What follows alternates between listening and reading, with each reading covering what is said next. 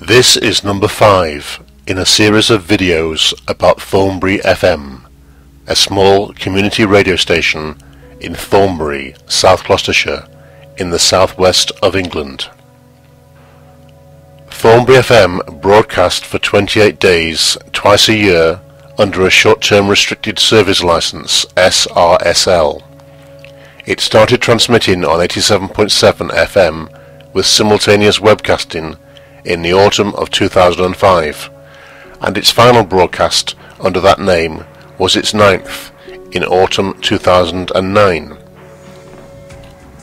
This time I want to examine the station's attitude towards on-air racist comments. Walking along just kicking stones, minding my own business. I come face to face with my foe, disguised in violence from head to toe. All and die ball, them not let me go now. Thornbury FM had an equal opportunities policy which, amongst other things, dealt with the way its members should have behaved on air. So it was good then that Thornbury FM ensured that its members behaved respectfully and responsibly, or did it? After 9 completed broadcasts and 4.5 years of existence, let's see how the station performed on air. Dissipation, race relations, consolation, segregation, dispensation, isolation, exploitation, mutilation, mutation, miscreation, confirmation to the evils of the world. During autumn 2007, Ben Park and Stephen Gardner's Music and Waffle Show included the spoof Baker's Dozen competition. This was aired on all 4 Sundays. The fictitious caller, trying his luck in the competition, was always Hispanic. Hey Viejo Tez, man. I come from a San Fernando Pueblo Creek, man, in the rolling shears of Santa Maria. Carla Secuña Gonzalez, man. I come from Recreativo hell for years in the mountainous region of Iesinga, My name is Carlito Jimenez Santos, man, and I come from Pampaloma Diablo in the rolling molehills of the Sano Greco in El Almeida.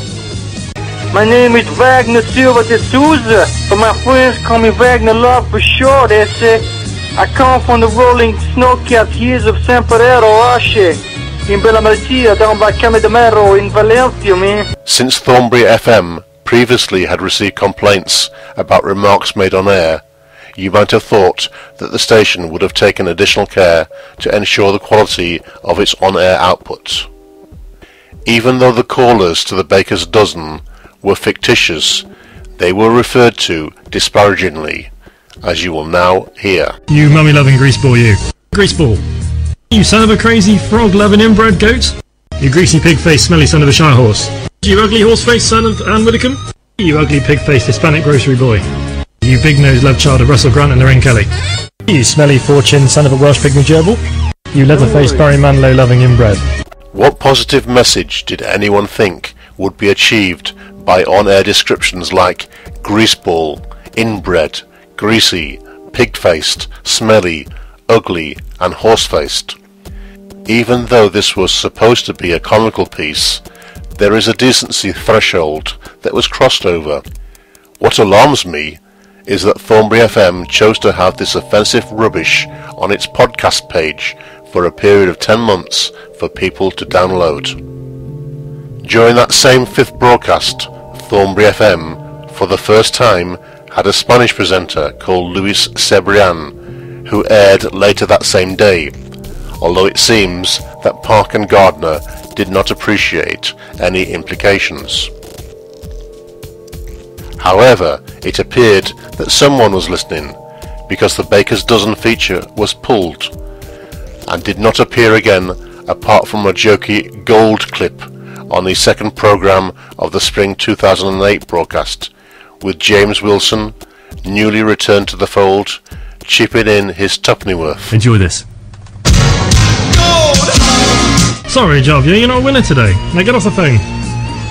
Okay, man. Ciao.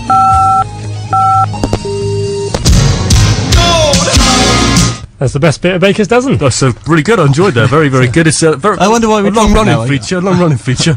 I can't think. So they still felt able to make a subdued joke about it.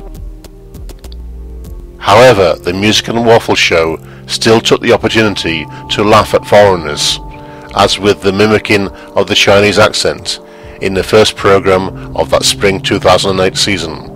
Again, with the juvenile Wilson chipping in his tuppennyworth. And Chinese leader Hu Jintao. The magazine, very well presented. Thank you. And Park, Gardner and Wilson weren't the first to make puerile racist comments on Thornbury FM. UNITY is unity, so come along, brothers and sisters.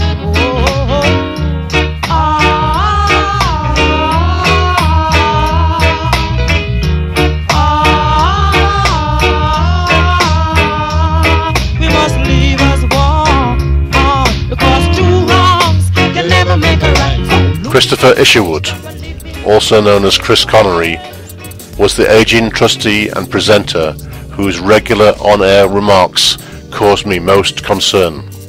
Whilst the remarks were not hate-filled, venomous diatribes, they still had no place on a community radio station. The following were just the comments that I heard, and I only listened to a small part of his overall output. During Thornbury FM's first broadcast in autumn 2005, in a pre-recorded interview with a white presenter who said he was from the black country, Connery responded, "But you're not black, are you?" During a live daytime show, he went into a rant against politically correct terminology, with cringe-inducing references to disability issues, and more disturbingly, a reference to what white Texans called African Americans back in the 1960s. During Thornbury FM's second broadcast in spring 2006, Connery interviewed a committee member of the South Gloucestershire Asian Project, SGAP, and made comments that subsequently were officially described as tasteless. Before the guest arrived, Connery told listeners to relax and have a chapati. When the guest arrived, Connery informed listeners that he was about to discuss euthanasia, that is, youth in Asia. When the guest was describing Untakshri, a children's singing game, Connery announced that it would make a great drinking game in the pub. Connery's on-air conduct was reported on more than one occasion, but the station chose not to remove him, and I do not believe that the station ever found him guilty of misconduct, despite supposedly having carried out disciplinary investigations.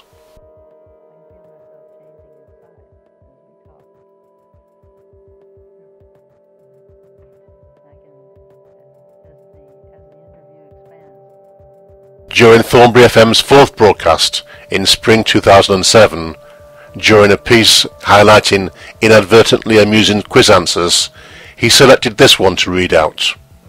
Give an example of a race that is dangerous. And the contestant answered Arabs. In the final week, he taunted listeners by pretending that he was about to say something contentious because there were people waiting to report him.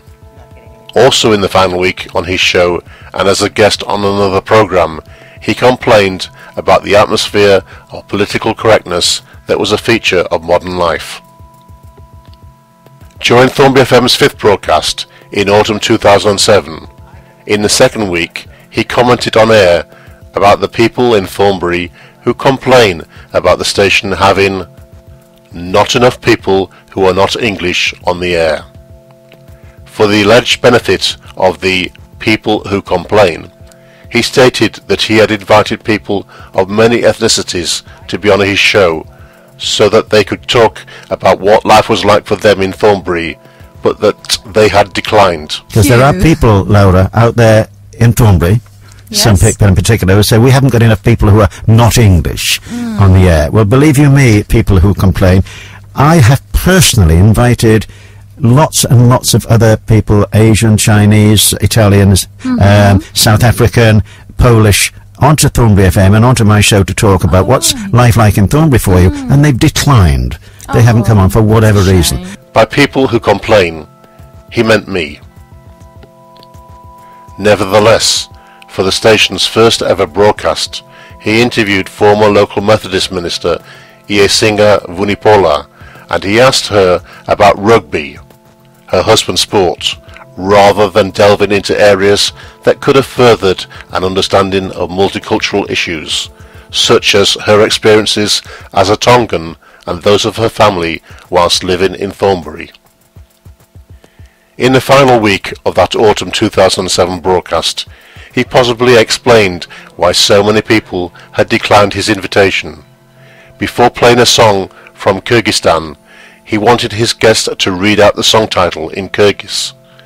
But upon seeing the name was given in English, he announced, "Oh, it's not in foreign." Can I engage upon you to read this? Oh, it's not in foreign. It's not Kyrgyz, whatever they call it. So far from bridging divides, as required by the station's constitution, Connery reinforced division by identifying others as foreign and therefore different to us.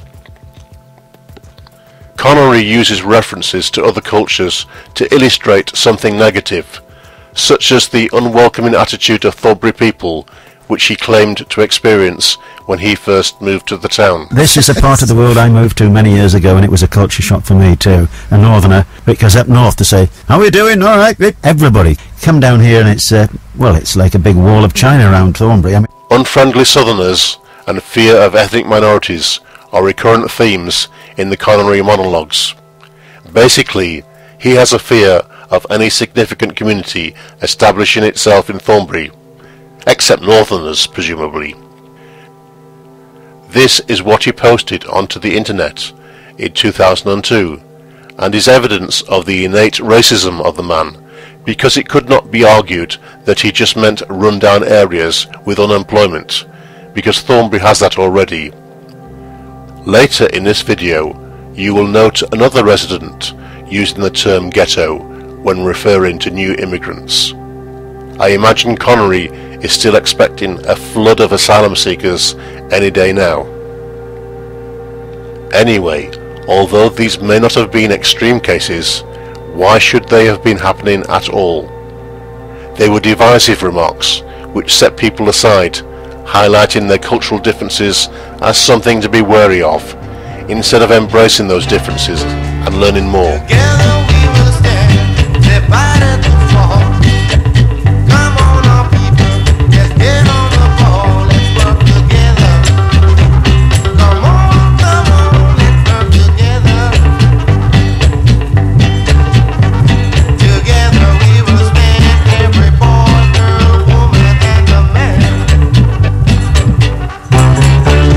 The accusations that were made against Thornbury FM were certainly embarrassing to the station, which, whilst refusing to acknowledge racism in internal investigations, got its trustees to attend a diversity training session organised by the local council. 7 members attended, and it is believed that Connery was one of them. It is probable that the training happened as a direct result of the allegations, rather than having been pre-planned.